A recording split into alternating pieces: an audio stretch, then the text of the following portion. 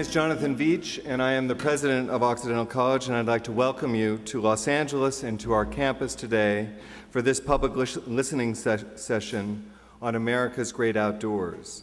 We are pleased to have with us Lisa Jackson, Administrator of the Environmental Protection Agency, Ken Salazar, Secretary of the Department of the Interior, Nancy Sutley, Chair of the White House Council on Environmental Quality, Harris Sherman, Undersecretary for the U.S. Department of Agriculture, Joelle and Darcy, Assistant Secretary of the Army for Civil Works.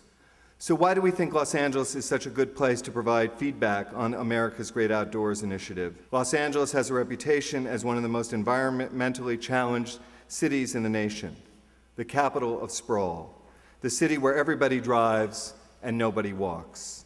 But Los Angeles is also a great city of imagination, a land of magical improvisation, as the great writer Carey McWilliams once put it.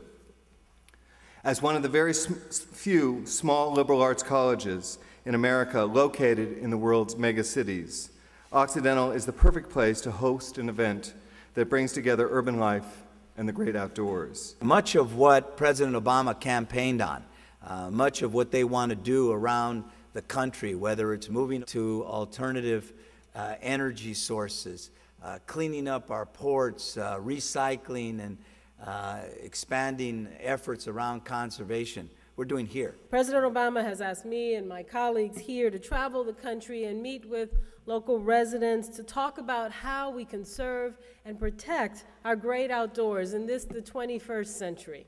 The fact that President Barack Obama spent his first 2 years here, we were trying to check on his transcript a little earlier, but it tells you that anything is possible.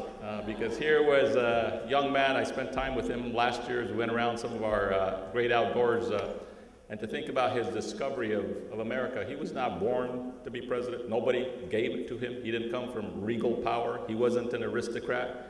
He didn't know his father. And yet he is now president of the United States. So thank you, Occidental, for having played a great part in his life. Thank you very much. So what we're going to do now is take some comments from the floor based on what we heard.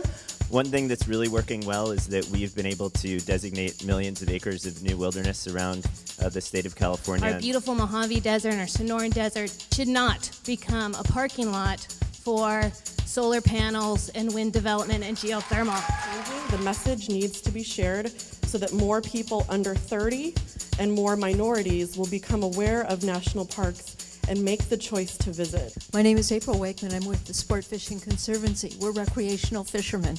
We're finding that our outdoors available to outdoor enthusiasts are shrinking.